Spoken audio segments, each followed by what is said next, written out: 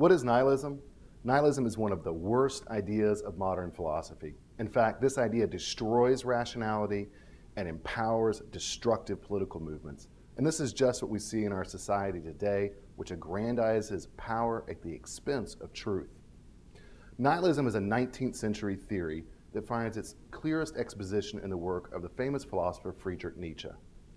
According to Nietzsche, thought, argument, and reason are not the primary sources of human life and belief.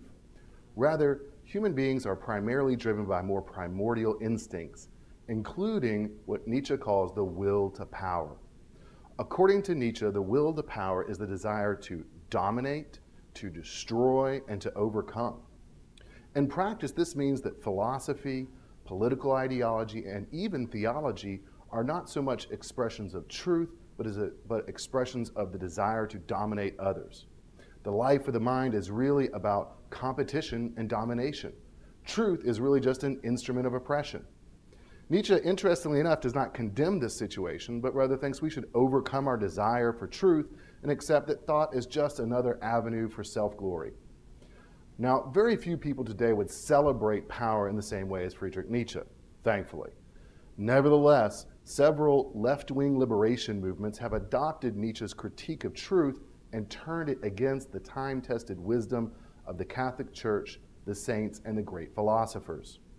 This creates what Benedict XVI called the hermeneutic of suspicion. Now, the logical problem with nihilism is pretty obvious. Nihilism claims that there is no truth.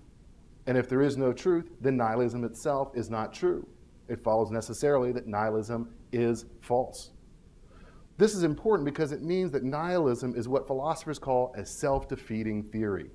If nihilism is true, then it must be false. This way of thinking is clearly irrational and contradictory. What we need to do is reject the idea that absolute truth is about power. We need to return to the classical realism of the great philosophers. We need to affirm the value of truth for its own sake. The great philosophers teach us that man naturally desires to understand the truth because the truth actualizes us as rational animals. Truth, reason, and wisdom in this perspective are what is truly desirable for mankind.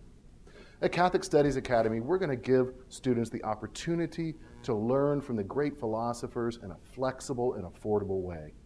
I hope that you will give us the opportunity to serve you and contribute to your intellectual growth. God bless.